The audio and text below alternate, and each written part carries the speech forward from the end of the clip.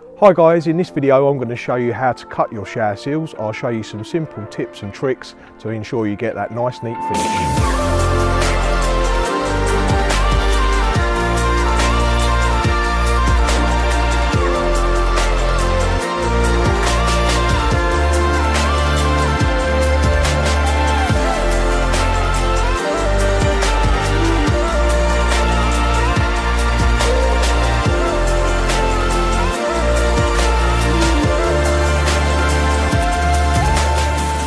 In today's video I'm going to be explaining to you how to properly and neatly cut your shower seals, both straight across and also to cut them around things like hinges or if you need special cuts put into them.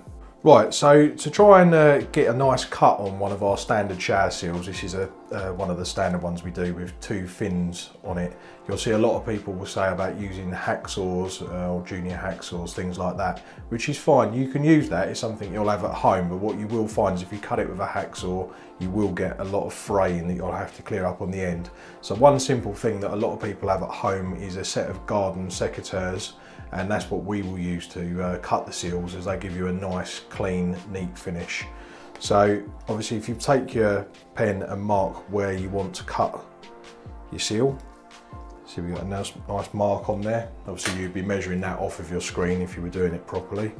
Take your secateurs, and what you want to do, you don't want to cut from the side, otherwise you will crush the U section that the glass goes into. So you want to cut down through the U section from above. So if we line it up with our line, we can just turn the seal round like so to make sure we catch all the fin in there, so you don't miss any of the fin when you cut it, and then simply cut through, and there you go, you'll be left with a nice clean finish. Right, so as a continuation of how to cut your seal, most people just need to cut the end off straight as we've shown, but for some people it can be getting a lot more technical than that. If you've got a bifold door and you need to cut a notch out of the seal, or you maybe need to cut a notch out at the end where the frame is, for example. So we'll just show you a couple of simple ways of doing these as well. So to cut a notch out in the middle of the seal, leaving the flexible seal intact and cutting out the rigid U section, if we just make a couple of marks on the seal so we know where we're cutting. So you see now on our marks we're going to put the snips on, and I'm going to cut down through the U section with the cutters, but not through the flexible fin on the bottom.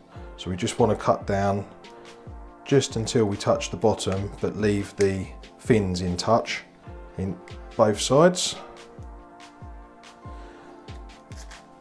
So now we've got cuts down through the rigid U section, but we've left the fin intact. And then you can take a Stanley knife and just run it along the inside edge of both the U's to make this a little bit easier. But you should find with most of the seals, if you then take the edge, it'll actually start to come away quite easily. And if you turn it backwards and forwards a couple of times, then it'll come off like so. And we can take the other side as well and do the same.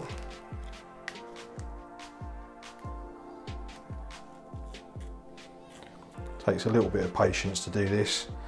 If you've obviously ordered a seal that's a bit longer than you need, then I would suggest you have a couple of test runs of it first, just to see how you get on. And you can see there we've now got a notch in our U section and left the fins intact. So that's that bit. Now, just to show you, it's exactly the same technique, but just doing it at the end. If you've got a hinge at the end of the door or a frame and you need to cut this section out, again, if we just mark a line on the seal, we'll take our cutters. What we're going to do is we curve the fin up like so. If you leave the fin hanging down, you do risk cutting through it. So if you curve the fin up slightly, cut down, just being very careful not to cut through the fin itself. Same as last time, our fin, as you can see, is all intact. And we'll take the two edges and we should be able to cut them off. There we go.